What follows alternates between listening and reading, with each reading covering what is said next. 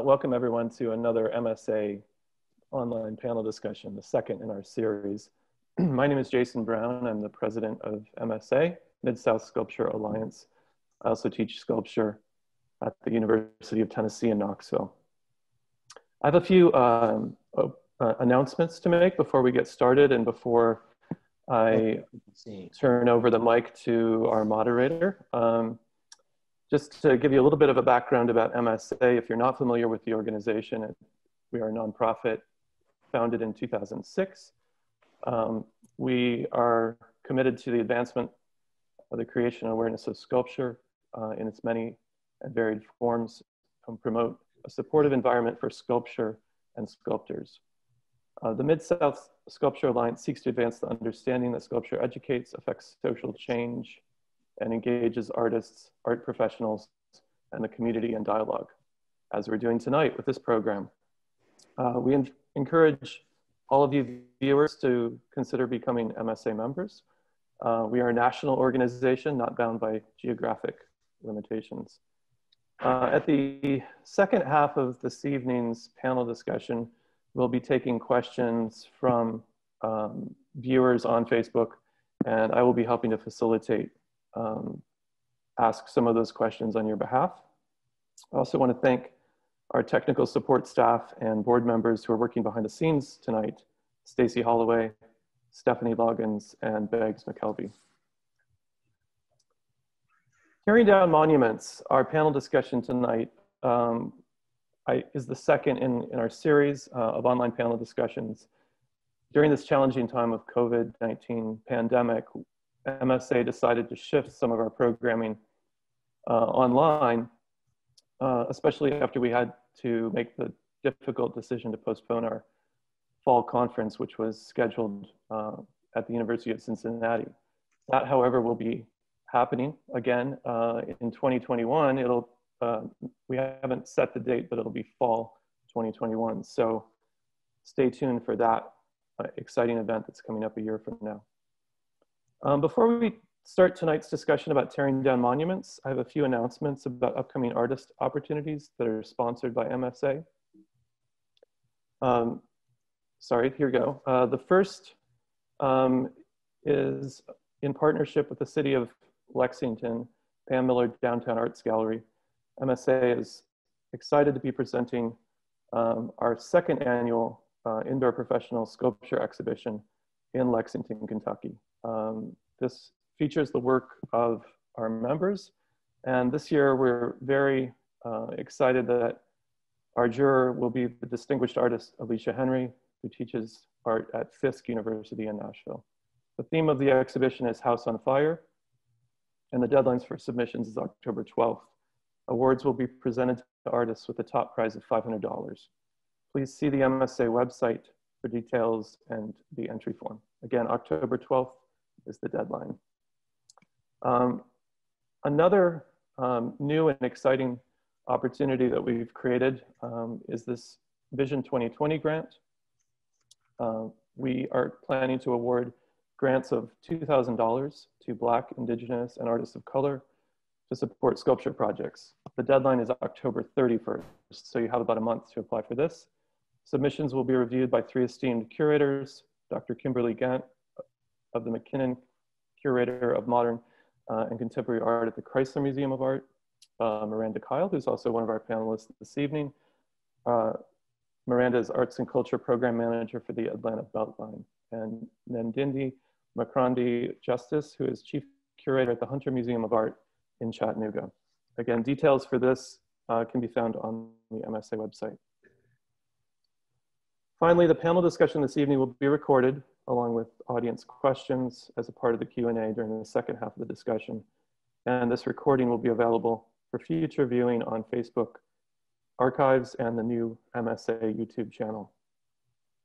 Also, we just wanted to state the following disclaimer. This program this evening does not necessarily reflect the opinions of the Mid-South Sculpture Alliance, its staff, board, partners, or membership, or the organization's institutions or galleries that we're affiliated with, unless otherwise stated.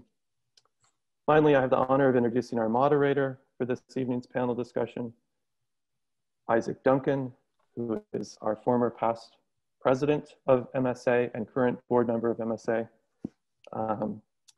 Isaac is also on the board of Sculpture Fields in Chattanooga.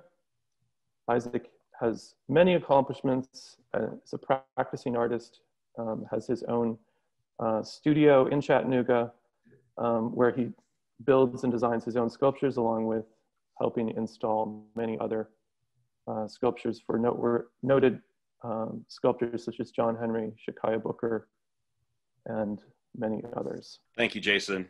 And thank you everybody for tuning in today. This is going to be a special and great panel discussion. I'm honored to be here with this special group of brothers and sisters in the arts. I see them as such because we share a common goal as creators, visionaries, bearers of truth, and last but not least, as fellow human beings that use their time bringing people together to remind them of their humanity by using the arts. Today, we have 5 panelists. Our first panelist that I'd like to introduce is Phoenix Savage. Phoenix Savage was awarded a Fulbright Fellowship in 2011. Savage spent nearly a year in Nigeria conducting research that is continually unfolding in her works, such as Iyepe, Vine, Vidi, Vice. The birds are all here. I came, I saw, I conquered. And Owl, Mystery. Or Joy's Ogede, Joy's Banana. Savage's research in Nigeria dealt with both the Yoruba philosophical concept of Ori, head, and investigations of metal casting in the city Ile-Ife. Savage also taught at Obafemi Awolowo University during her time in Nigeria. Savage is the 2022 recipient of the Revolution Artist in Residency with the Santa Fe Art Institute. In 2019, Savage was awarded Teacher of the Year by the Mississippi Humanities Council. She teaches at Tugelo College, a historically Black college where she directs the Visual Art and Social Practice program in the Mass Communications Department. Savage received her MFA in Sculpture at Georgia State University in 2011. She also holds 2 additional graduate level degrees. The first in medical anthropology from the University of Mississippi in 2001, and the second in studio arts at Northwestern State University in 2008. Savage is a graduate of Mississippi Valley State University in 1998, as well as having graduated with a degree in advertising design from the Art Institute of Philadelphia in 1984. The next panelist is Bryan Massey.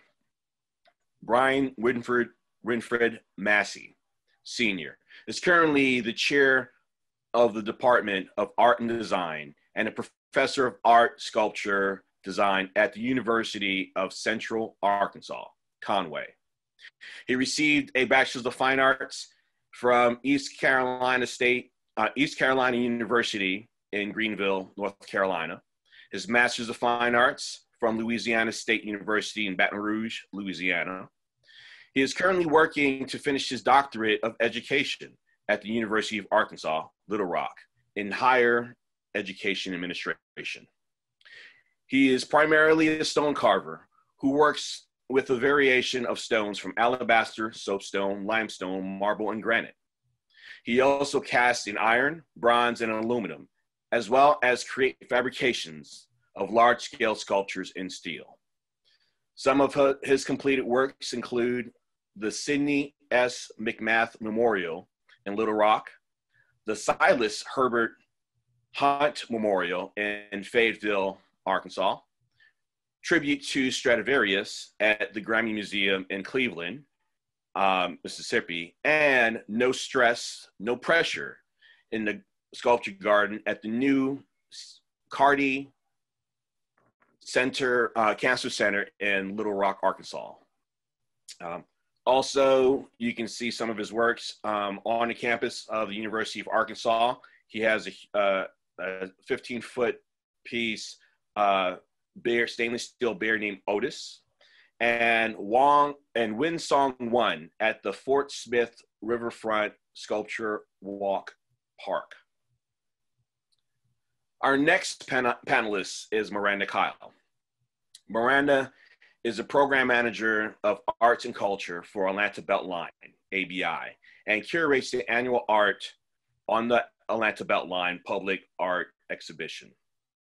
After an academic fellowship at ABI and assisting with installations in subsequent years, Kyle was appointed to her current position in 2017.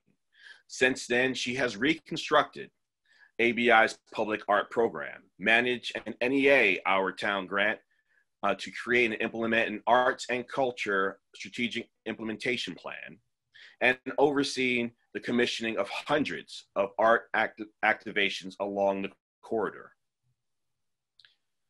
Kyle's works on interdepartmental collaborations with community engagements and planning by managing relationships with outside art organizations and institutions, such as the National Black Arts Festival, the Woodruff Center for the Arts, Living Walls, Southern Fried Queer Pride, and Artlanta Gallery. Kyle holds an MFA in sculpture from Savannah College of Art and Design, and an MA in painting and drawing from the Edinburgh College of Art. She was awarded in 2013 the Lee Kimchi McGrath Fellowship for Arts and Science for her research in utilizing 3D printing technologies within traditional foundry practices.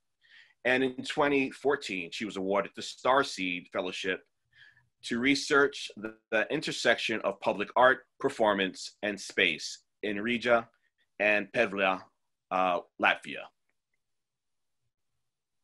Our next artist is Preston Jackson. Preston is Professor Emeritus at the Schoolyard Institute of Chicago.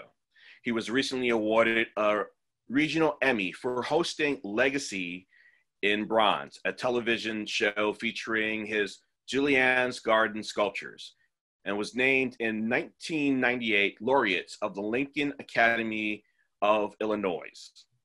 In 2018, he was chosen as number 6 of the top 10 Illinois artists and architects of all time, the first living person on the list. Preston creates bronze figurative works, monumental bronze and steel sculptures, as well as two-dimensional work. Preston's work centers on where we have been and where we are going, both in a historical and a philosophical sense. His works include bronze facades and doors for the Cahokia Mound Museum, a bronze sculpture of Irv Kasepnet for the city of Chicago, a larger than life-size sculpture of comedian Richard Pryor in Peoria, a life-size figure of Miles Davis in Alton, Illinois, monumental stainless steel and bronze sculptures for McCormick Place West in Chicago, Purdue University, Urbana, Illinois, the Chicago Transit Authority in Peoria, and many more. A cast bronze monument memorializing the 1908 Springfield, Illinois race riot, a bronze cast and granite monument for Decatur, Illinois, a Martin Luther King memorial bust for Danville, Illinois, and many more. Our last but not least artist and panelist is Xaviera Simmons. Xaviera Simmons' sweeping body of work includes photography, performance, choreography, video, sound, sculpture, and installations. Simmons received her BFA from Brad College in 2004 after spending 2 years on a walking pilgrimage, retracing the transatlantic slave trade with Buddhist monks.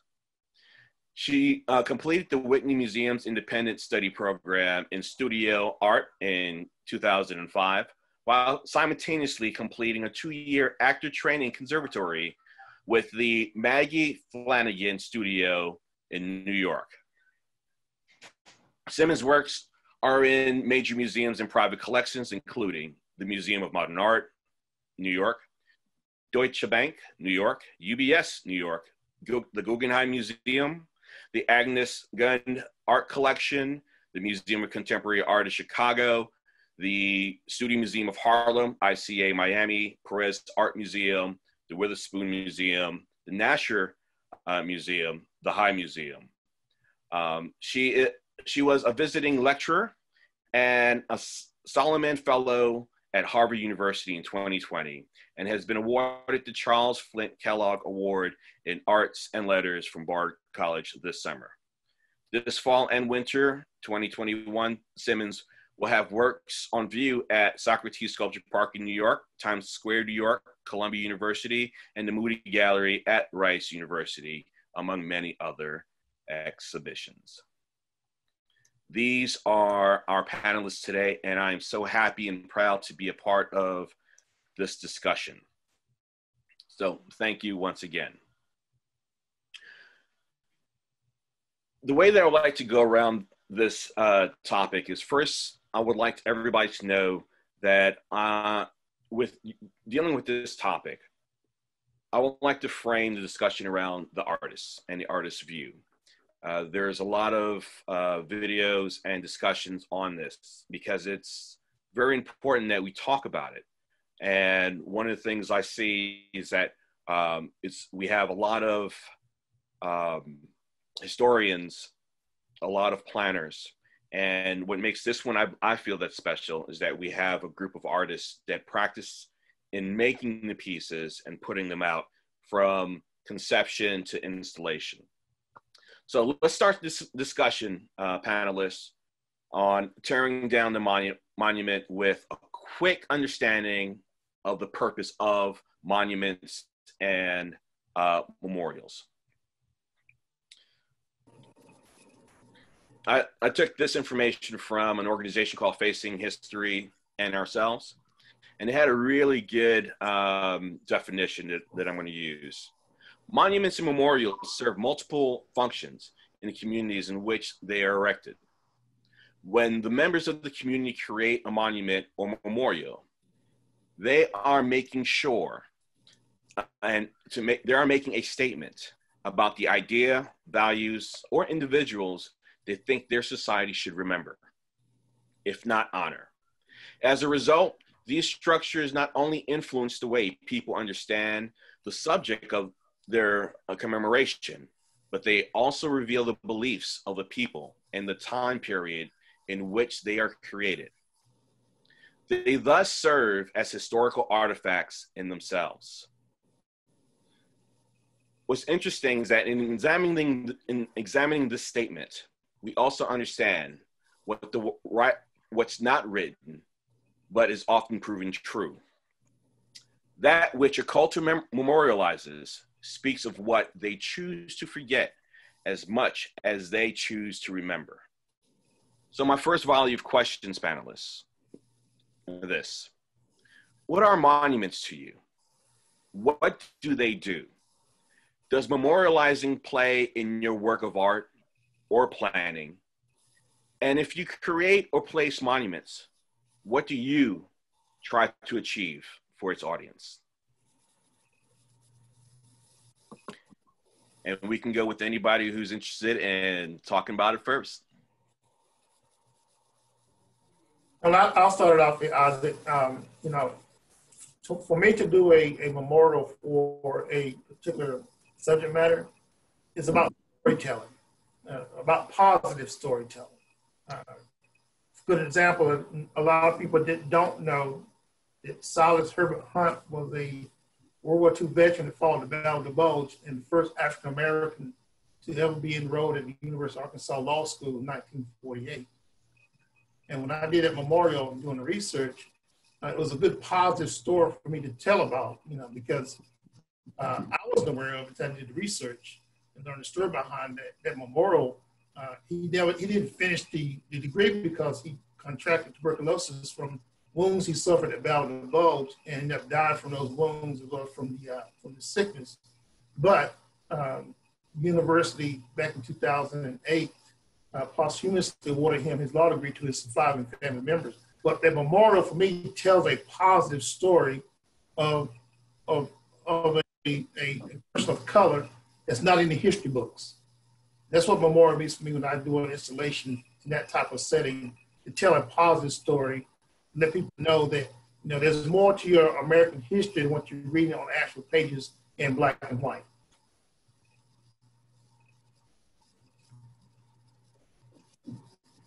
I'll go next. Thank you, Bryan, and thanks everyone for having me and being here. I'll just quickly say that the monuments that I'm interested in making are ones that explain to the United States that the debt is owed. It's a massive debt. I am a descendant of slavery on all sides of my lineage. My ancestors have been here for a really long time that I know of. And the monuments that I have up now in New York are all about Special Order 15, which is, basically the basis of 40 Acres and a Mule, and a monument toward, it's a huge monument towards reparations, and it's text-based, and I'm really interested in the United States paying its bills to us as descendants of slavery. And I'm also interested in the 70% majority population of white people, not saying they need to learn actually, but just taking it in and understanding that there's a debt to be paid. So my monuments are not really memorials. They're more towards a future. I'm very much interested in abolition as it relates to the contemporary time. And so all of my monuments are gonna push towards that. I haven't really memorialized anything. So that's where I am right now. And those are the works that are on view right now in New York City. So that's my brief answer. Well, I'll go next. Let's see. Oh, can I see me? Yeah, okay. I'm older than you guys, see that? And my memory goes way back, and more than, childish things or important things like school.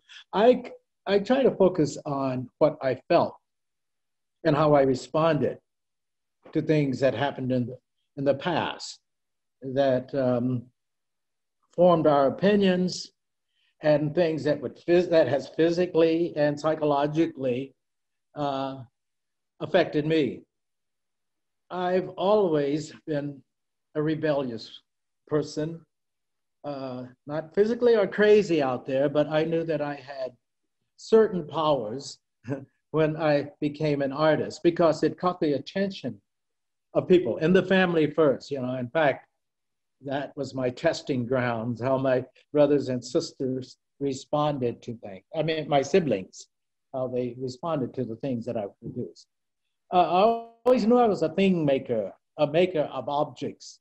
There was always a challenge to figure it out, But one thing that I was quite aware of was the fact that there were no African American people on early television, even as far back as radio, especially the movies.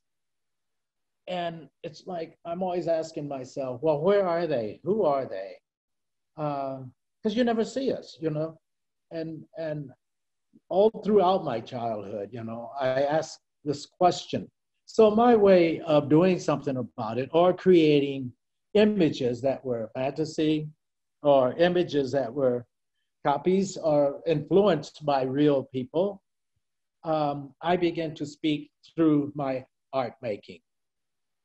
I play jazz. I'm a jazz musician, and I also own this building that I'm in. This is Contemporary Art Center. I don't know whether you can see this or not. Yes. It's a very large building purchased from, a commission that I got. And so I put all the money in this building. so that I can further educate and also allow myself to speak in a louder or a larger audience. So I believe in diversity. I do not believe in racism or that nasty stuff, you know. You guys, you know, a lot of you have visited some of the places that you're speaking about. I mean, Chattanooga, you know, Vicksburg, Tougaloo, you know, Fisk. I mean, these are names that make me do something inside, uncontrollably. But these are words and names and places that bring emotion to me, you know.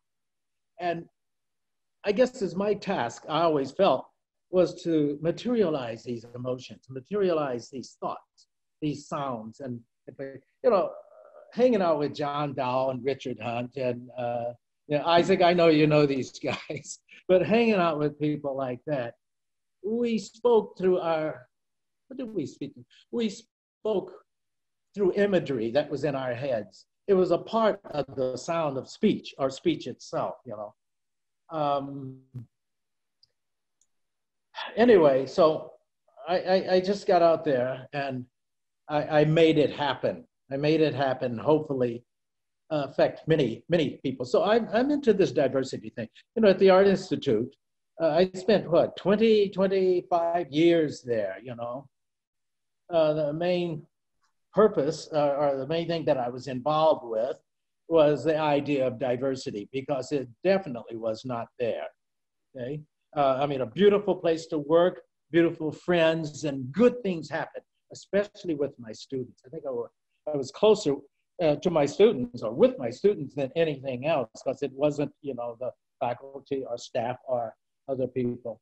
But I taught Tai Chi Chuan, you know, I had studied with Master Sukim, you know, in Seoul, Korea.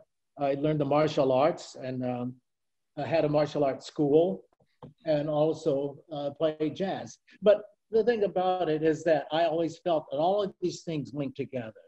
There was no working on one specific thing, because all of the elements were so simple. Right. So my task was how to communicate, how to bring expression or words, or to pass something to someone else. And that's healing or making this a better place, you know, where we are. So exactly. So with that, it's important for us to remember that memorials are there, they're created by people, but we as artists are the ones that also get a chance to dictate the new memorials to come out, the new memories to put, and it's up to us to get ahead and take those steps forward and to invest in ourselves, so we can also open the doors to invest in other people. Exactly. Phoenix, were you going to say something? Well, I'm glad you mentioned that. All this talking that you just heard that came from my mouth is to let you know it is about memorials. This building is a memorial. All right. You know, the paintings, the movement, the art of movement, you know, my whole body, my whole existence, it is a memorial. Memorials are necessary. Mm-hmm. Definitely necessary. It's just that in my childhood, I never saw many memorials or presentations or movies or anything that spoke of my culture. Right. And, right. You know, we were there. Right. Thank you, Preston. Phoenix? No, just I know there's a specificity to the conversation about memorials and monuments, but I guess in working on a new public art piece right now, just trying to win my first public art piece, I'm thinking more about how you create something that goes out to the public that allows any person to locate themselves, not that it becomes something so specified that becomes an exclusion, the way the issue is currently with the monuments that people want to take down. So I'm just sort of looking at how we as people, how any person sort of locates themselves, you know, sort of like the bean in Chicago. This is nebulous bean, it's not really a bean, but people call it the bean. But each person in their own right, because they can stand there and take a selfie and see themselves, has this ability to locate themselves within that sculpture, and it's divorced of a certain level of, I don't know, controversy. And so I'm looking at that in terms of public works. And how about you, Miranda, with placement and curating? I was say, as a curator, I have an interesting perspective. You know, I manage one of the biggest public art programs in the American South. And as a person who, on one side of my family is deeply indigenous, and on the other side of my family are colonizers, you know, I have a very complicated relationship with place. And so when we talk about spaces and the occupancy of spaces and ownership of spaces, you know, there is always a voice in my head that is saying indigenous sovereignty and land back, and who has the right to this space. So because of that, I believe there is a toxicity in this idea of permanence, and a thing belongs in a space forever, and that we should wholly embrace public space as a dialogue between people who have been and people who are engaging in this space. And we need to let go of this idea that a thing belongs here forever, and that we need to enter into conversations in space with this idea of the ephemeral. And that as we build community together in these spaces, it's a palimpsest, you know, we're building on top of these narratives. And that allows us to let go of toxic concepts of ownership and who has the right to claim this space. Because historically it's been whoever's in power, whoever holds the purse strings gets to dictate what lives in a space. And so I'm excited about this idea in new dialogues around how we curate space together and in conversation together, and the power of a destroyed monument and its remnants, and what that says about the struggle of the process to remove that piece, and how those remnants are just as important as anything new we may create to elicit a better community for ourselves in that shared space. So that's where I am. And when I approach these works, and the images that we looked at earlier are all of community actions onto public space. You know, when we were looking at the pieces, when my name came up earlier, these are a combination of things I had no control of, but that happened in the spaces that I curate, and why it's so important to allow what many commissioning bodies would call vandalism or graffiti or community action to be a part of that public art dialogue, and to not ignore that community haptic response to a thing occupying space. That's a great segue to something I was going to bring up.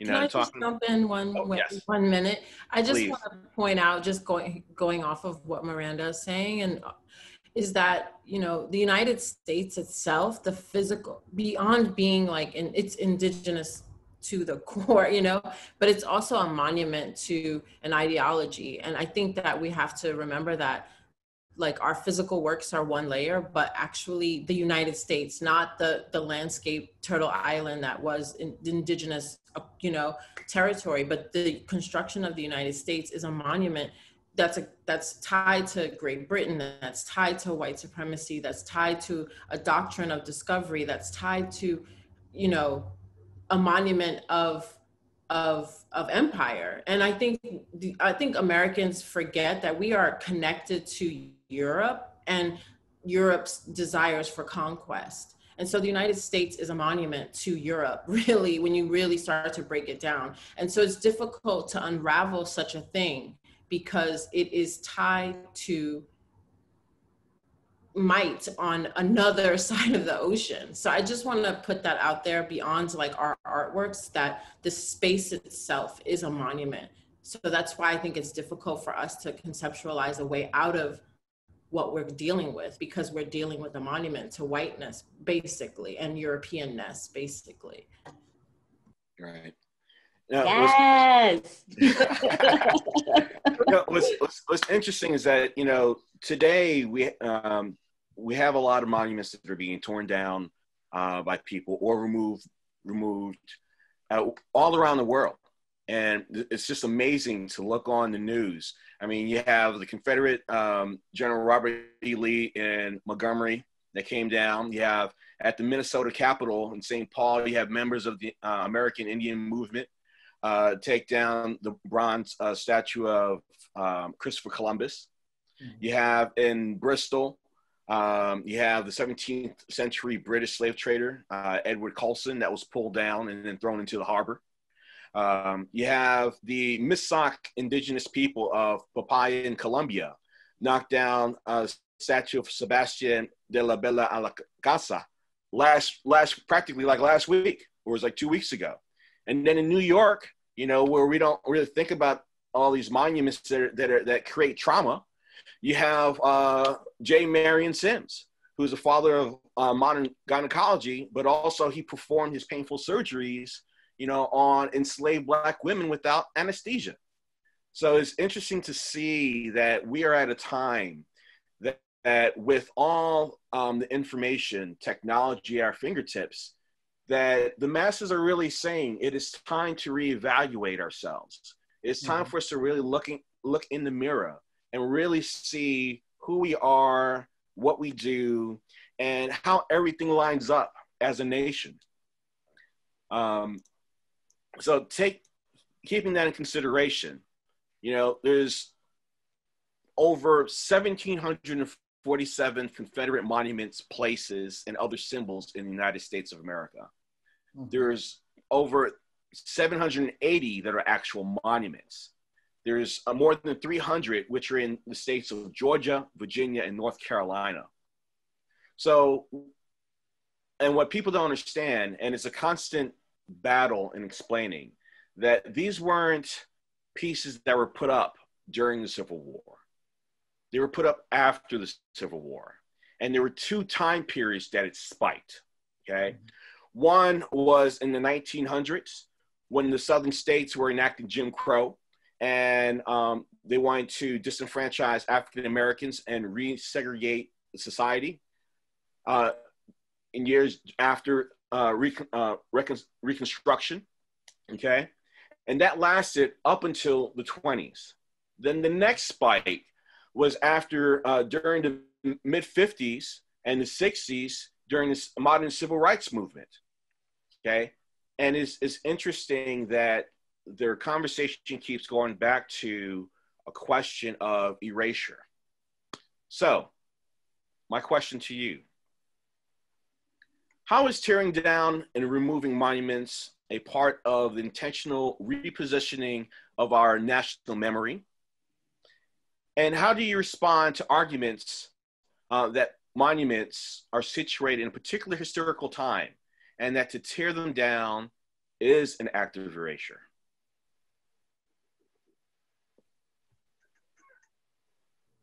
Whoever wishes to go first on that one. I gotta say this, Isaac. You look at you talk about Europe.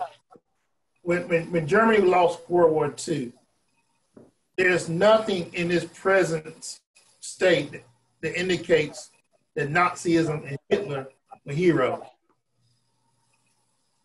The South lost the Civil War, but yet we have all these monuments to commemorate things that they lost. And they talk about you're erasing our history, you're erasing our heritage, but they forget about they came over in this country, all the memorials that the indigenous Native Americans had up for them, their lost loved ones. They just went and just took the land, destroyed that property, and there's no history or record that's ever indicated that this was a sacred memorial ground for our ancestors of Native Americans. Coming from both sides of the issue, ancestry from Africa, Cherokee in my blood, So I'm getting it from both sides. So it's hard for me to really understand the argument, well, we want to keep our heritage, but yet they forget about what they've already destroyed beforehand to put those monuments up. I mean, just really simply, you know, hatred and racism does not deserve to be memorialized in bronze and stone. It can live in a history book where people can learn about it there, just as Bryan stated, you know, that Nazi Germany is not lauded as you know, a period in Germany's history, but every child who goes to school knows what happened, you know. But just like the Daughters of the Confederacy commissioned all these Confederate memorials, they also dictated curriculum for school books that were still used in the South up until 1978 before they, so it wasn't just monuments, it was also education. And so when that level of manipulation happens, that's where that perversion of narrative happens, where it is, this is our heritage, these have always been here, instead of the truth that y'all put in stone and bronze, not just racism, but traitors to the country that you live in. And you're saying that that's okay. And it isn't, you know, these men from that period in history can live in a history book, and that's where they belong. They don't belong in bronze. You know, I'd like to, my beef with this entire thing is the fact that these atrocities took place throughout each generation, right before our eyes, and in a very strange way, the proof of these things, or this action, or these attitudes exists everywhere. I mean, Native Americans have left trails for us along the river, Illinois River, that I ride my bike on.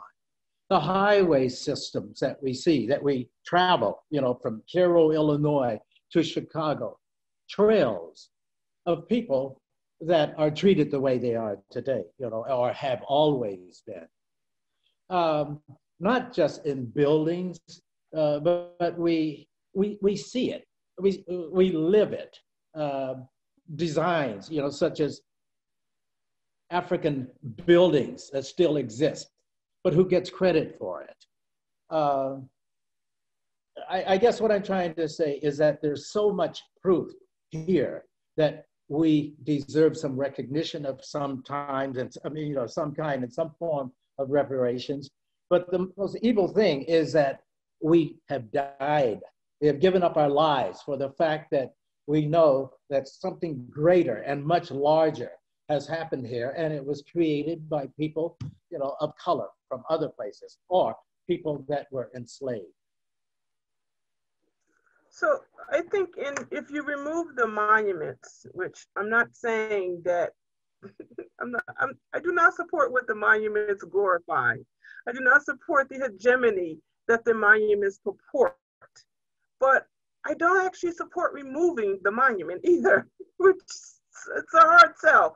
But if you remove the monument, I'm not sure what that gets us in the scheme of dismantling white hegemony. So you remove this thing from public view, this process of public history. If you kept this thing in public history, just like if you wanted to keep it in the history book, you would want to keep it in the public history as well, and recontextualize what it is, not to just dismantle it. I don't necessarily think dismantling anything other than, you know, if there's a way to dismantle complete racism in America, which I'm dubious as to whether that's really possible. I just think that there's a way to recontextualize and a way to put up adjacent monuments that give you the fuller story. I would rather a child or a person walk up to a series of monuments or a series of public pieces and be able to extrapolate the truth from that, as opposed to just the one false monument of the guy on the horse who, save the day, save the world, or whatever. The other thing about the monuments is I also think about the people who possibly actually made the monuments. I know the monuments are glorifying a particular lie and a particular mythological presence of whiteness, but the people who actually made those monuments, who worked in those foundries, I think there is something to be honored for them in their labor, particularly when you look at what went into making such a monument back then. There is, to me, something to be valued by that. And I see it as a work of art more than I see it as this thing that's trying me believing in a certain, a level of supremacy or ideology. They are works of art, and they're actually quite beautiful. So dismantling them and doing what with the material, or leaving a blank podium in just empty air, I don't see where that helps us. I don't see where that gets me any further. I don't see where it saves the potentiality of a Black or brown person when they come in contact with a police officer further down the road. But so it doesn't. It's to me, it's like low-hanging fruit. And it's maybe a victory to someone who takes the monument down, but overall, there's no victory. I don't see where I get a victory from that as a Black woman. And so I would rather recontextualize the monuments, put adjacent monuments, have a different narrative, and keep it moving, as opposed to this erasure of it. But not erasure in this way that other people are saying it. They are really saying, don't remove the thing that's holding up white hegemony. And that's not what I'm saying. I'm saying don't remove the thing that is telling something, and adjacent to it, there's something else being told. And together it's telling a fuller picture, and we're able to make understandings that don't currently exist right now. I think the Robert E. Lee, just going off of what you're saying, Phoenix, the Robert E. Lee monument that is slated to be torn down in Richmond, Virginia, is an amazing example of the monument is, everything that happened in Richmond over the past few months, 6 months. The monument is looks totally different. I've been going to Richmond for years.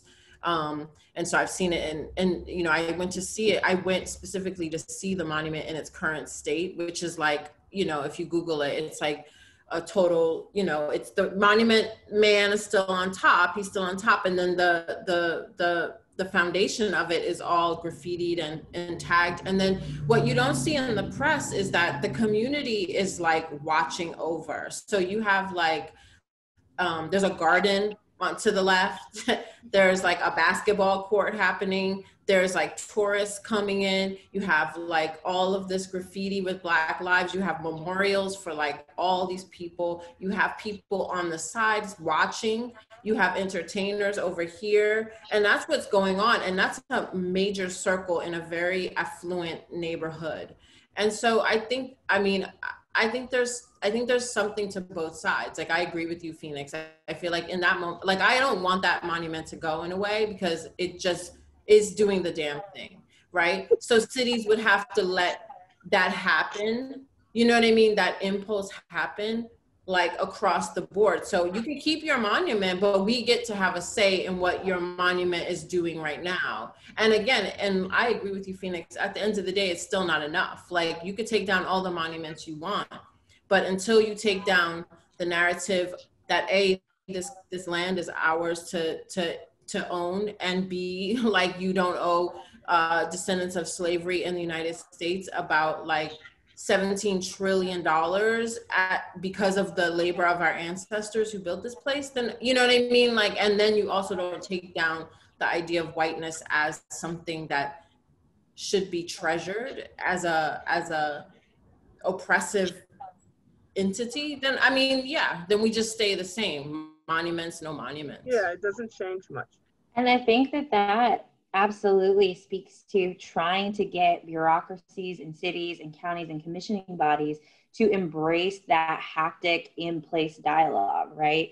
because you can't put a box around a Columbus statue and not expect people to graffiti all over it.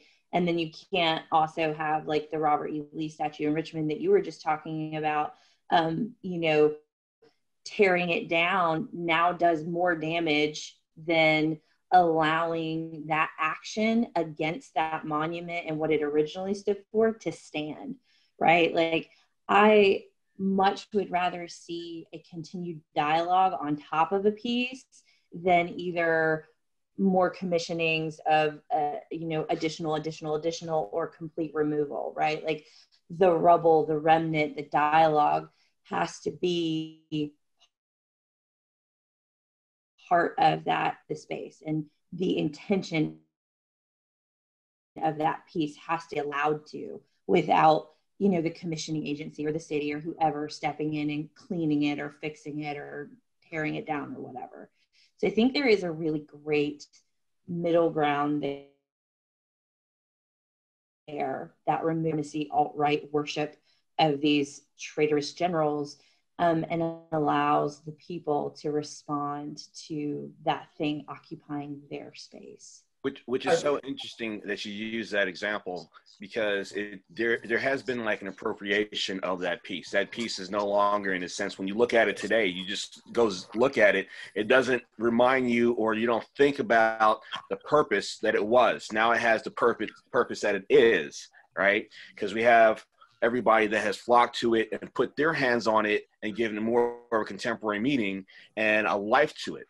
But what's interesting is that how is that going to continue, or will it continue, when you have new policies, laws, and regulations that are being brought forth, such as the executive order of protecting American monuments, memorials, and statues, and combating recent criminal violence that the president recently did, where it makes it illegal to destroy, damage, vandalize, desecrate a monument, memorial, or statue within the United States. It persecutes to the fullest extreme those that are caught damaging, defacing, destroying religious property and artworks. It also withholds federal support from state and local law enforcement for not protecting these monuments. So if we do keep these, hoping that there will be an ongoing conversation and more appropriation, is it not also giving or creating a instance where we're also setting up people to actually fall into a trap and then be persecuted by the government for reappropriating and recontextualizing these monuments that are there? Well, I think that's it's a really great question. And the whole issue of the trap, there is nothing in America that is not a trap. Every single legislation, every single thing is a trap. And the thing is to figure out a level of awareness so that you can, know where to step, basically. So yeah, but if we keep with the example of Richmond, that community has reclaimed that space and reclaimed that monument and reclaimed its meaning in relationship to themselves. So one can only hope, I don't like the word hope, but one can only trust that maybe someone in that community is helping to organize around that so that they can take their reclamation one step further, so that in the event of such a law, they can figure out how to combat that or figure out some roadblock so that they don't fall into that trap. But yeah, without further dialogue and without further information and organizing, yeah, it's a trap. But they're all traps. There's always a speed trap out there waiting for one of us at any given time in this society. And I think language, I think even you bringing it up in this way, Isaac actually concretizes it more. So I don't want to say to ignore these things, but at the same time, I think that we have to recognize that we are in a very like different space because of COVID and because of the revolution that's happening in the streets and because of our awareness through this social media. You know, there's a few things happening that are allowing us to see things a little bit clearer. And I don't know how long this window is going to be, probably a little while. So I think that we have to recognize that young folks are on the streets, they're in the ground, they are doing it. And then there's also elders on the streets doing the thing. There's a lot of people doing the work. And if we keep legitimizing this language, it will just keep coming on us. And I don't agree. I think that language can totally come, and so can the counterforce. There's cause and effect to all of this. And we just have to remain active, not only as artists, but as citizens. That's the beauty of what's been going on, is that people have been emboldened to be active citizens, what for crazy and for shift, which is what we're living through. We're living through a shift. And I think we're not used to living through a shift. So it's hard for us to accept that this shift is still happening. So we have to embrace the shift part, which is why I talk a lot about, I use the language of abolition and try to look to the women, the Black women who have embodied that language for a long time, because they understand that newness has to keep happening, and and going back to what Phoenix is saying, the organizing has to keep occurring.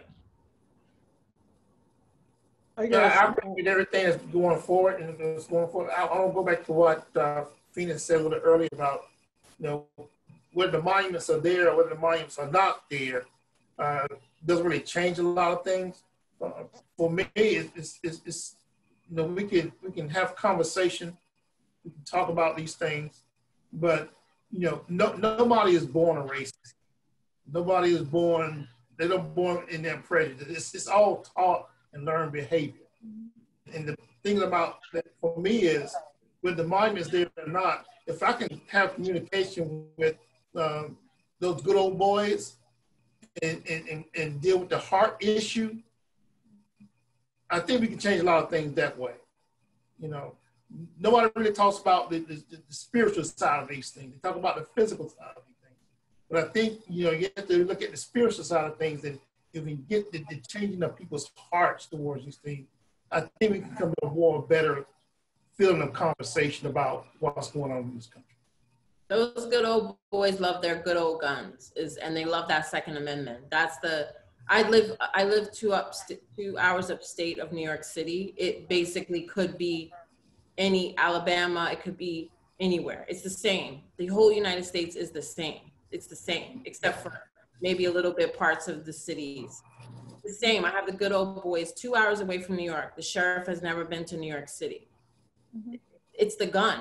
At the end of the day, all of what we do, at the end of the day, those guns are real. And no heart conversation is gonna open up those guns. I don't know. That's a mystical thing that we have yet to transform. But I wanna know, maybe someone understands that. As a kid who grew up in the South, and now I live in Atlanta, we do not pronounce the second T, by the way, and I grew up hunting. I have a shotgun and a handgun in my bedroom right now. You know, that conversation about firearms is generally, with most of the people I knew and grew up hunting with and everything else, it's this misconstrued idea of, you're telling me this way of life that I have known of hunting, going shooting with my buddies, shooting skeet, you know, that someone wants to tell me I can't live this way anymore. So touching on what Bryan said about the heart of the conversation is that comparison with, Joe Bob, how you feel about somebody telling you that you can't go out and go deer hunting, you know, in November when you've been waiting on the rut every year and someone's going to come and take your guns, is exactly how these groups of folks feel about X, Y, and Z. And that's that heart conversation of being like, in that same way that you're feeling like your life is being asked to change, this group of folks has also felt like they've always lived in a state of being asked to change. And when we talk about these public spaces that everybody is saying commemorates their way to live, it is reaching a collaboration where we're talking about how capitalism has forced all of us into this conversation of, no, you've got to protect this, like, you know, square block you live on, and your way of life is the only way you've known. And it teaches us to not compromise and come to a middle ground of sharing these spaces together and finding that like common ground. And that sounds like very fluffy and like, oh, we've got to find common ground. And especially in a world where, and the debates last night are a perfect example, where like, it doesn't feel like we'll ever find common ground again.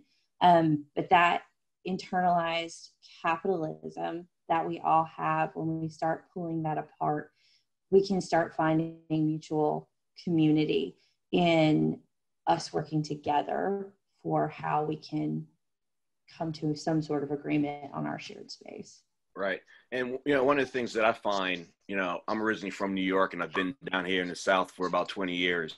And I have some friends that are good old boys. And I've had them take me out to the range and show me how to shoot a gun and that I never could do in New York City. You know, they've showed me how to do different things with, you know, vegetables. Right. And it does come down to, and I think this is the biggest problem that we have as a society, that we've pretty much lost and the will to sit down and have the conversations and make a true effort on making relationships. A lot want to say, I have this, I know this, and this is all I'm doing. And then others say, well, you do that, go ahead, and I'm done with you. So, but there has to be a little bit more.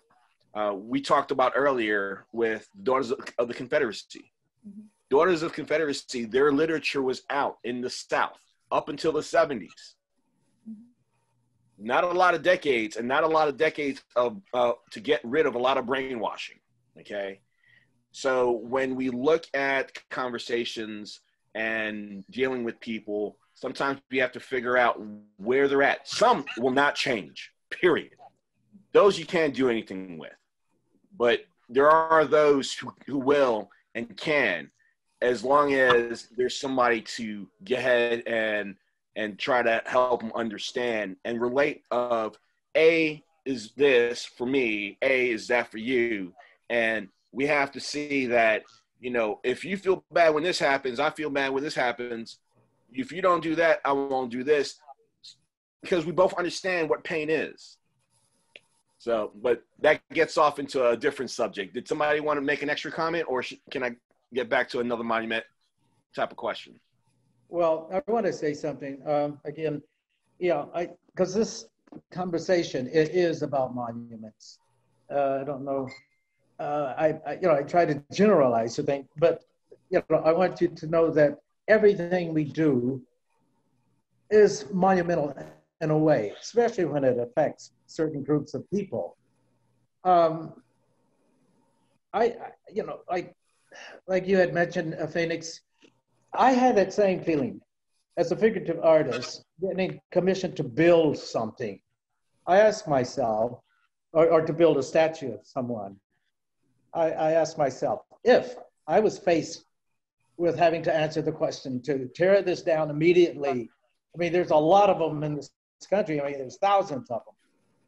And as an artist myself, I went to Vicksburg and I looked at these really huge and wonderfully made statues. And I'm saying, should we tear it down? Because I'm thinking of the artist also, and not just the artist, but all of the work involved in it, maybe.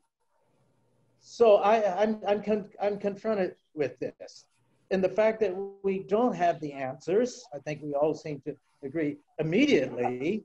I understand, Miranda, you know, about freedom and choice, and you know that should be, and I agree to some degree. But somehow, I don't want to wait. Back in the movement, you know, civil rights movement, we were always told things will get better, you know, things will get better. Just wait a little bit.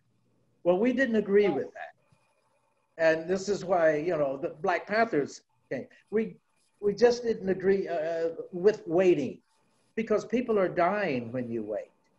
I mean, the policemen are shooting Black men every day, young Black kids every day. And we're waiting to solve this problem. And then we got another leader that doesn't speak out against violence. So we're waiting again to make a decision, whether to tear them down. Well, I don't say tear them down all of a sudden, but maybe we should destroy the educational process immediately. This is something that we can do physically and immediate. We can change people. We can teach them to love and to get along. We can teach them the history of the people, probably a lot of Black people that helped build these things. We need to teach. So that's where I am. That brings up the question about complicity. Artists and those who, as artists, sometimes we get all these offers for the use of our talent, for our labor, all right? So my question is, what is the artist's responsibility when it comes to creating memorials and monuments? You know, and especially in some of these cases where, you know, you might get something that you might not really agree with. Is it the artist's responsibility to themselves to get ahead and continue to make a living, to take the commission and deal with the client? Are they responsible to society that they live in or the future? You know, how that piece is going to affect the future. What are your thoughts on that? Well, before I accept a commission, you know, in my own personal feelings and thinking, I am very curious as to who my audience is. I want to know where this will be placed and what good will it do. A lot of younger artists are motivated by the fact they need to eat. They need to make a living, you know, and maybe, just maybe, they'll be able to express their true feelings about race relationships after they have a full stomach. So it's a very difficult situation. I personally, you know, when I see for the first time a Confederate statue, or statues, period, especially the movie industry. Let's look at the other arts. Let's look at cinema. And you see the roles that people that look like you have to play in order to make a living. There's an anger right there. Whether I starve or not, you know, that's not important. My first response is to get it out of my face. Don't be involved with it. Don't allow it to exist, because it only furthers, you know, this problem that has been bestowed upon us, you know, psychological feelings. I mean, our entire life is formed by race.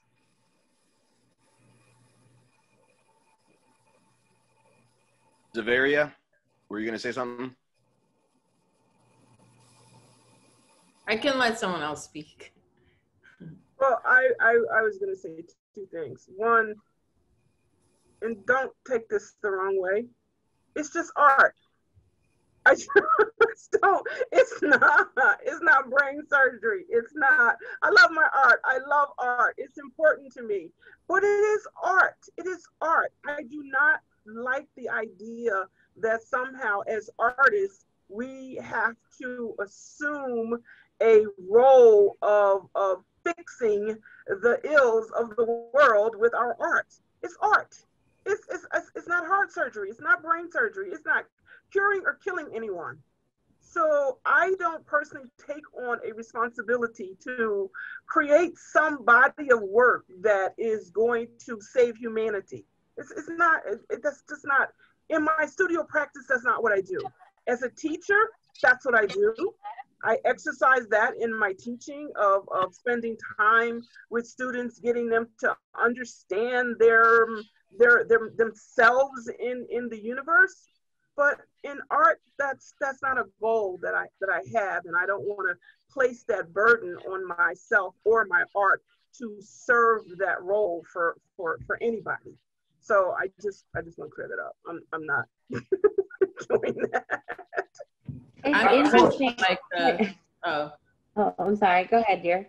I'll just be, I'm kind of like the opposite, I'm opposite end. I mean, I always allow myself a pause in my work. So even with the monuments that I have up right now, there's two that are heavy hitting, politically engaged. And there's one that is strictly about, the materials and the labor and the beauty of the object. But for me, having, I understand that I'm complicit in all of it because, I live in the United States. If I teach, like when I taught at Harvard, I taught my students about the institution itself. I told them like, this place is unacceptable as an institution and you should be working to undo it. When I understand the monies when I receive monies, I have relationships with collectors, with philanthropists, with, institutions, all these things. And I speak to them the same way that I speak to my friends, to you. Like, I don't hold my tongue in terms of like trying to get them to let me know where the resources are coming from. I understand that we're all complicit at the end of the day because the money, no money is clean. There's no clean money, but I want to be conscious of that. And at the same time, I also allow myself to like make really beautiful images of flowers or like, I give a pause, like I give breath to myself. And then I'm interested in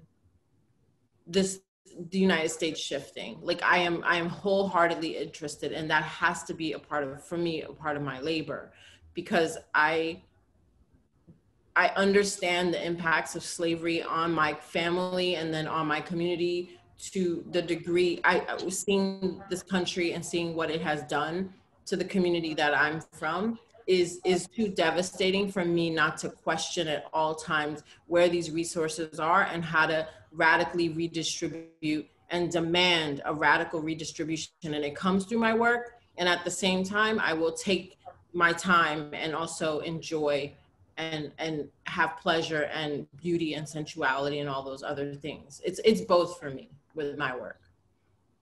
And as a curator, I have no flexibility to not be accountable to the community. So especially as a public art curator, there is no liminality in experience when it comes to public art. There is no breath or space for the layperson or the pedestrian or the cyclist or whomever engages with a piece of public artwork for them to emotionally or mentally prepare themselves for that engagement. So for me, it's always going to bed and waking up with the knowledge that the responsibility of my actions and what I choose to promote, to commission, to include in a jury process has lasting repercussions and could potentially traumatize someone or could bring healing to someone. And, as I touched on earlier, being of Indigenous descent, part of my thinking and philosophy is my actions impact 7 generations for me. And so acknowledging that while I am not a maker and in my current state of existence, this curatorial practice and what I'm choosing to nurture in public space has repercussions, and I cannot carry that burden lightly. And I think that is a big difference between the spaces that artists creating work for the public occupy and the curators occupy, and when we have this discussion about public space and what exists there. I just want to go back and point out, or just talk about what Preston said early on in my career. My motivation was hunger. My motivation was shelter because, I was homeless and living out of my car. And what Phoenix said about, do I feel some responsibility towards what I make? Yeah, I pick and choose what I want to put out there because it represents who I am and what I want to say.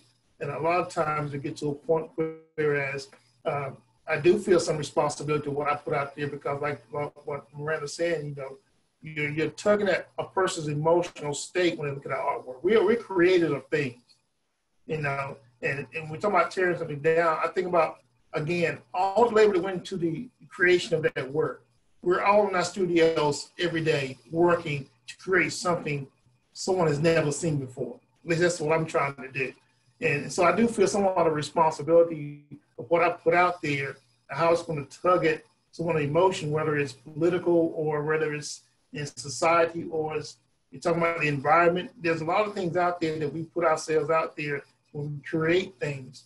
And I just think it's important that for me as an artist to take some responsibility and be aware of what I put out there and what it says about the work.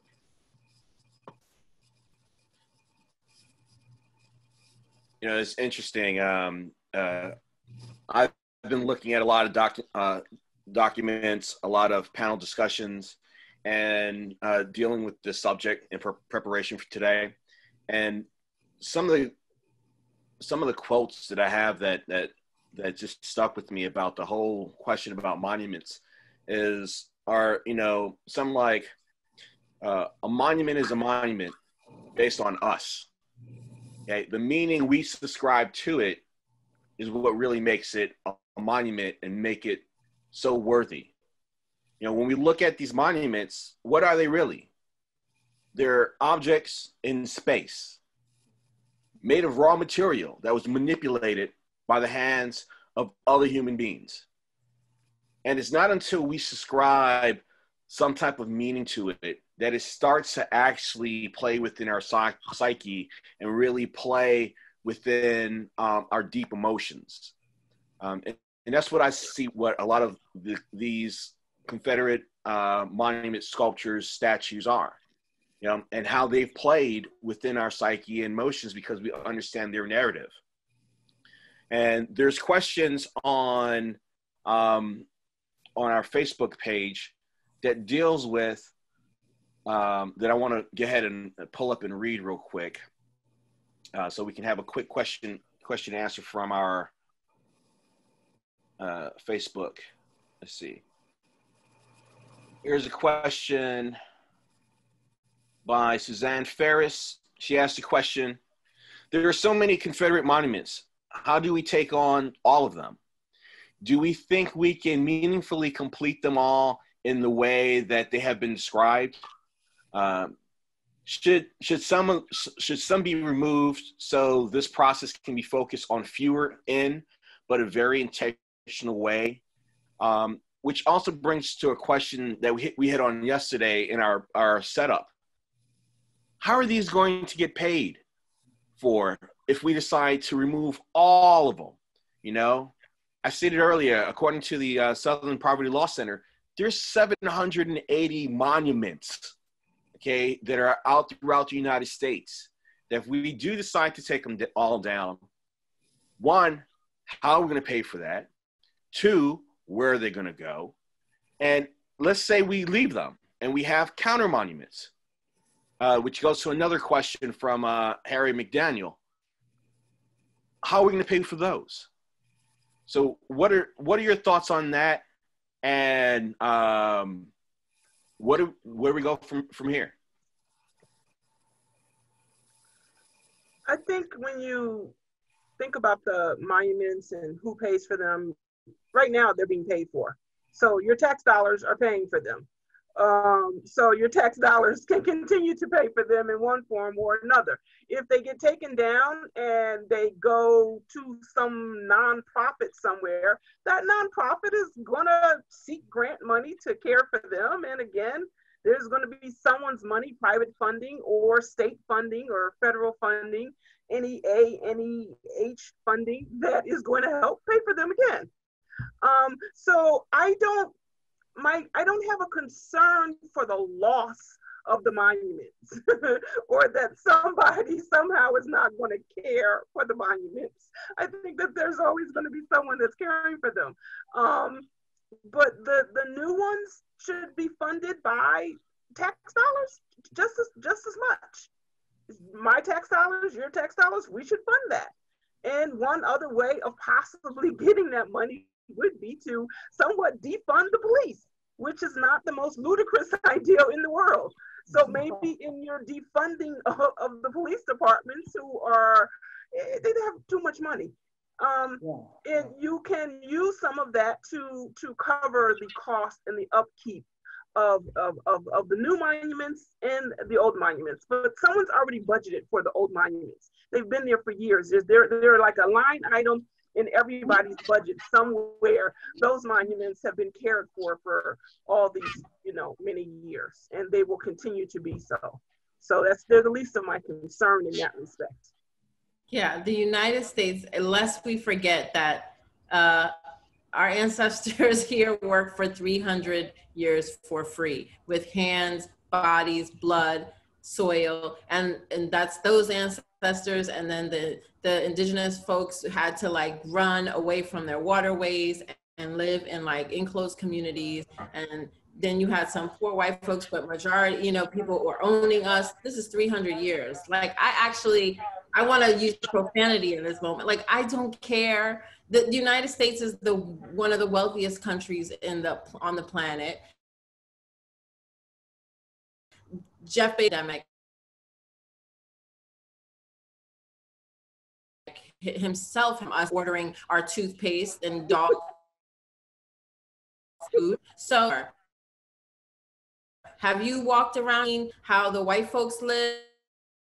And have you seen the Latinx community or the Chicanx community? Have you walked around each community? Have you gone to San Francisco and seen how people on the streets are mostly Black men, homeless? And then you have wealthy white, that whole entire city.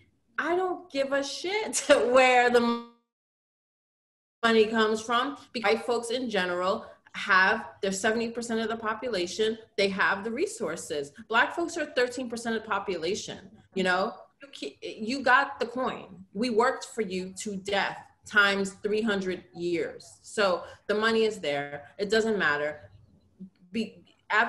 Everyone should be advocating for a reparations package.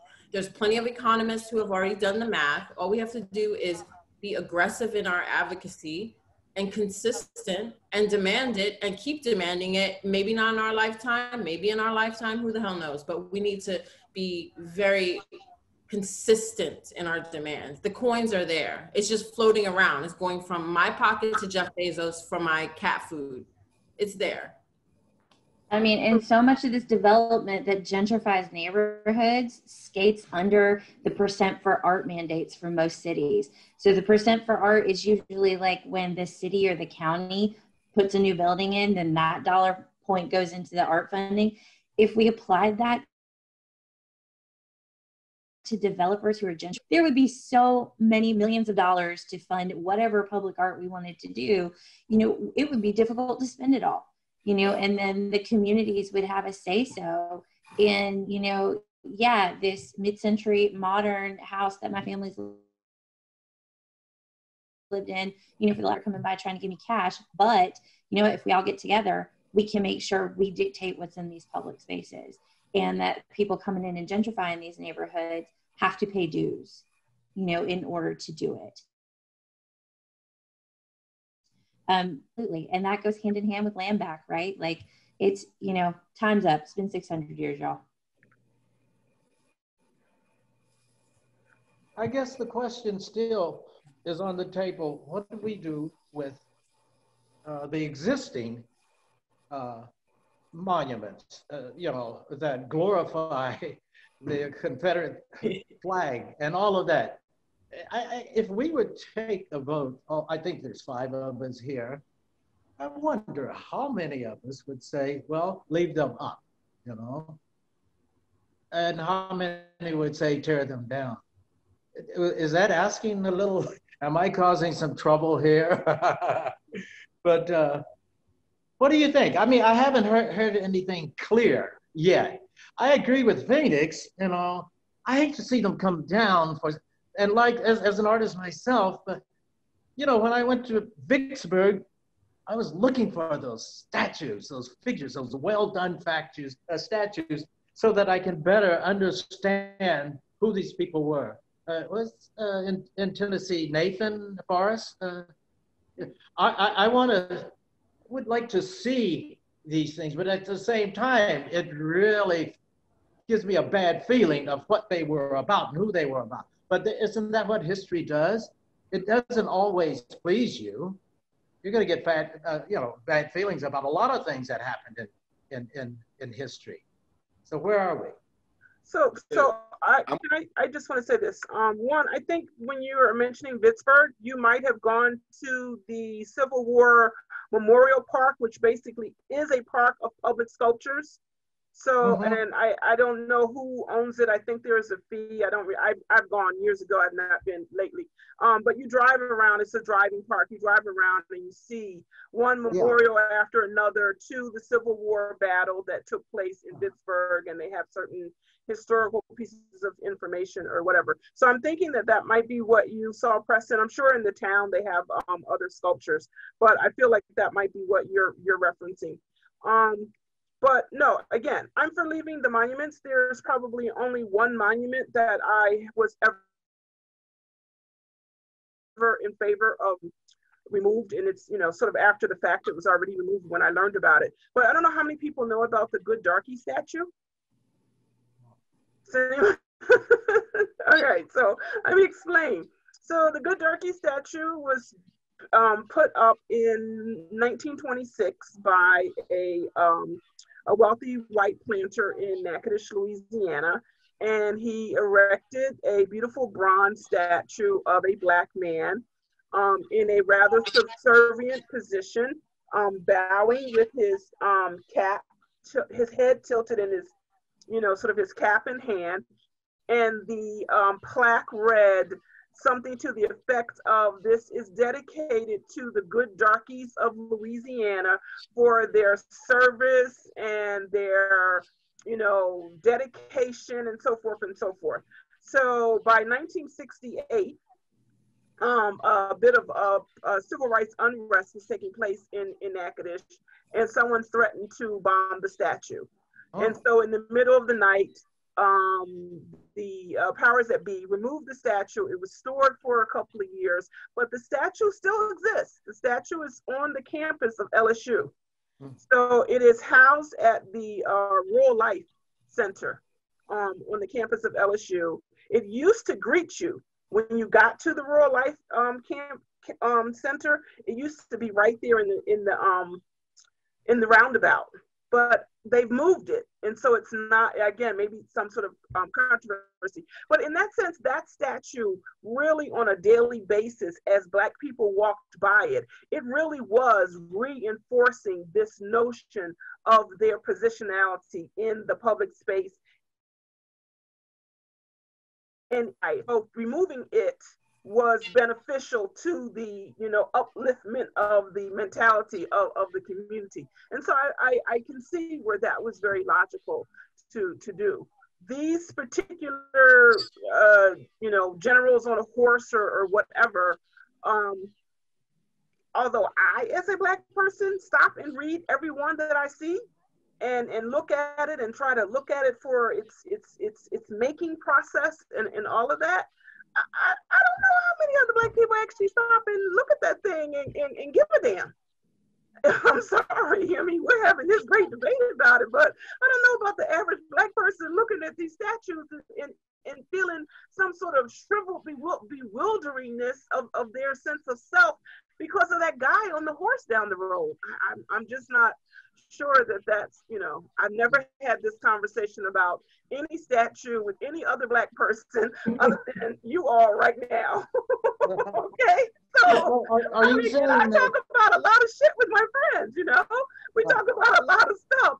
But I'm sorry, monuments, statues, guys on a horse, having felt, belittled as a Black person in society because of the guy on the horse, it has not come up in my 59 years of communication until tonight. So I say leave them and build some more shit. I think Phoenix, honestly, when you look at all the people who are like the hardest advocates for the removal of the Confederate statues, you'll find a lot of like neoliberal white folks because it is very much like a, oh my God, here's the thing to assuage my white guilt. Let's remove these statues, right? And it ends up being very much a like lip service action, like you were talking about earlier, where there's, like we have all these cities that commission Black Lives Matter murals, right?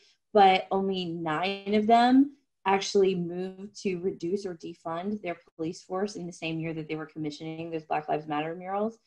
For me, I'm more for ruination, instead of full removal. Like I want to see the layers of community action onto those pieces. Like in my dream world where the Stone Mountain Monument gets its facade blasted off, the piece that excites me is leaving the rubble of those faces at the bottom so that the community can engage with the rubble, because I think the ruination, just like we've always romanticized Greek and Roman, ruins, I think the ruination of the symbols of white supremacy is much more appealing than, either complete and utter removal or whatever else we may interpret. And it's less white guilty assuaging appearing than, the full removal of piece. So here's the thing. If you put up a counter monument next to a white hegemonic monument, you have dismantled it, because the whole point of it being there is it's there to hide me. It's there because it's there to hide what they don't want you to see. So if I put up a monument that reflects me or Native people or any other one person group that's not, engaged in white hegemony, then you've no longer hidden me. I'm there, and I have, in essence, dismantled your monument, because you can't see that monument without seeing me, reading the context, understanding, looking at the two, using logical, reasoning to realize, oh, well, that shit, that's a crock of shit. And being able to stand in a sense of goodness about understanding that. And I would rather see that happen than, removing it and taking it away, and no one ever sees it ever again, unless you go to a theme park, and who goes to a theme park for Confederate monuments, but you could. And so the thing is that it needs to stay where it is. It needs to be confronted by its cohort. And that cohort is the inclusion of others in that public art space or that public history space. And when you include me in that public history space, you have immediately dismantled the notion of white hegemony. And that's what I would prefer. I mean, that's just my take on it, of what would happen. So. I can see how complicated this is. I mean, really, right now, we're talking about it, and I mean, it's like I'm seeing you think you're saying that, okay, allow this one to exist, but build another one. 1, 2, 3, 4, however many, it doesn't matter. build as many as you want to build, and that tells whatever the story is of that community that needs to be told. That should be done. I mean, I think a lot of communities do that with murals. I like, personally, just because I'm a sculptor, I like to see more 3D work. And I was going to say this one thing about the Black Lives Matter murals. I really, want to applaud them, but they're on the ground and they get run over. I don't know. That does something to me that they get run over by cars. I know that sounds silly, but just my own sensitive self, that the positionality of this Black Lives Matters that's on the ground that is now going to be, in a sense, decimated by tire tracks is it's just a little problematic to me. I think in its initial conception, great idea, but if you think things through to what is something really saying on that one little nuanced level that cars are going to run over this thing. I know, it's just me. It's just problematic. So I just need to put that out there. So yeah, I'm done. And this is a great conversation that we're having. We have a lot of different opinions. It's interesting because my take is that if things are supposed to be historical and we're going to use it as a teaching tool, then there are places for that. And there are scenarios and plazas and creations of spaces that are for that. To me, understanding the history of a lot of these monuments and statues, they were more like weapon markers. It's like having a tank on a corner or in a plaza, just reminding people that, okay, this is what's going to happen if you don't act. So my reaction is always, let's look at the context. If the context now that we want to say that these are to keep them, we need to keep them because they have historical value or they tell a story, then let's set the right setting in place to say the story so that we all understand it. They're great looking pieces, but at the same time, they all look the same. 780 sculptures that are very similar. They're pretty cookie cutters, you know? So for creativity, not sure about that, you know? So you know, if we want to keep a few of them, yes. The rest of them we can use that, we can melt them down, either use them from currency to fund the projects or fund the spaces or fund education to re-educate, or even use them to repurpose them for the materials that the artists want to use to create the new piece that's going to be the counterpiece. So that's kind of like my view on the pieces and the historical value and what they are. But anybody else have any other comments or questions or anything else that they would like to bring up? Because we are actually about 22 minutes past when we said we were going to stop. I am happy and that MSA has decided to let our conversation go because, you know, this is real. This affects us. We might not speak about it every day. And as one person said earlier, well, actually from the document I was looking at, Sue Mobley she's a research scholar from Monument Lab. She said the time we learn the most about monuments is when we take them down, which is interesting, right? You know, and it's actually to the point that Phoenix you're bringing up. You know, these are things that have been around. A lot of people have fought and said, let's get rid of them for ages, and people haven't been listening. But until the actual action of quote unquote violence onto the property of something and the idea of something is when a lot of our psyches wake up and say, hey, what's going on? What is this really about, and what's happening, and what do we need to do to quash the violence and to really now share what the true meaning of these pieces are. I have a suggestion. This is an idea. Well, of course, everyone knows what should be done. But the gallery or the art, galleries around the United States, institutions, people that commission artwork, I think to destroy the type of racism that we've experienced in this country for so much, they could give more commissions to Black artists. You know what I mean? They can concentrate on giving more shows, not just a few Black artists, you know, like Andy Warhol did with Basquiat, or, you know, to make them some type of quick star and then they disappear. But they could commission more Black artists that are not afraid to speak out, especially in their work. There was a time when I was coming up in the art world that I had to hide my Blackness from my art.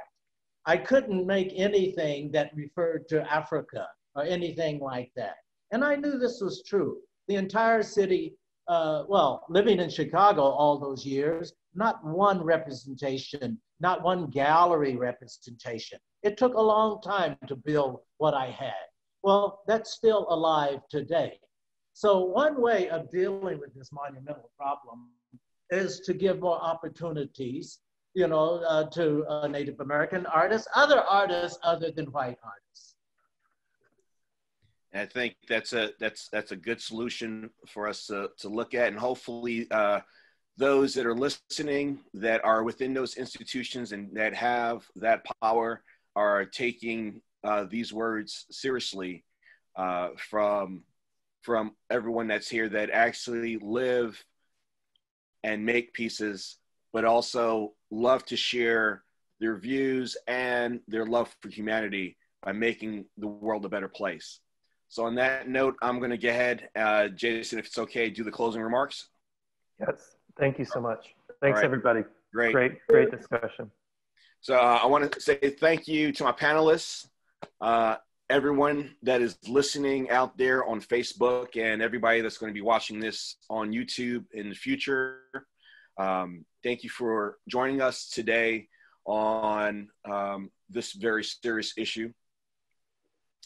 I believe the reality of America is that we are at another juncture of determining who we are as a society. We are at a time where we are battling to reconcile the past and set course for the future. We are now a more educated society with the plethora of resources at our fingertips. The veil of ignorance is no longer acceptable for the masses. The tearing down of monuments that no longer resonate with those who no longer choose to live in the past is just one way our young and old have chosen to speak out and be heard after decades of bringing these issues to the forefront. Let us not deceive ourselves. If these objects of long past are put into areas of remnant, destroyed, or remain standing defiantly, their fate will be a statement of the society we live in. We all have a role in shaping our present and future. Like the artists on this panel that diligently shape concepts into forms. Maybe it's time for us to stop using history and start writing our story as a true united nation. One last question that I would like to leave for everybody. What have you done today to make the world a better place? Thank you, everybody. Once again, MSA, thanks you for listening. Go to our Facebook page or our website and donate if you like everything that you've seen. We have further other online panel discussions. Xaviera Simmons, Miranda Kyle, Preston Jackson, Bryan Massey, and Phoenix Savage. Thank you very much. I'm fortunate, I am blessed, and I love you guys. Thank you. Thank you, Isaac. And the rest of the panel people. Bye.